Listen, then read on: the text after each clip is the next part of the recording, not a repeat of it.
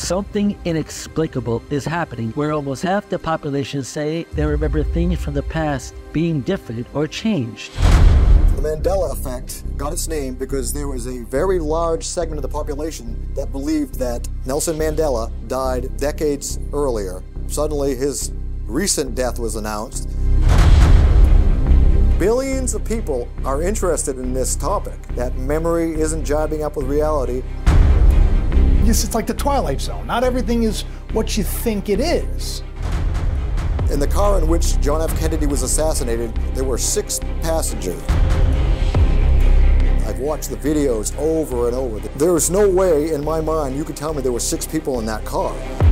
Things that people know so well just be twisted just enough to get people to question whether or not what they remembered was real. There are many possibilities for the origins of the Mandela effect. Some people think it's a simple case of mass misremembering, but the prevailing notion involves the idea that there are other universes existing right next to ours. Fundamental reality as we know it can change. This lines up with sciences of today. CERN is a collider where they're smashing particles. Stephen Hawking, he warned people about CERN, very adamant that this was not something that we should be doing.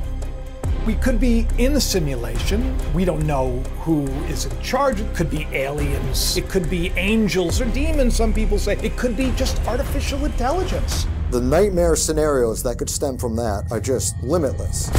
Now, a growing number of people want to know if history is being edited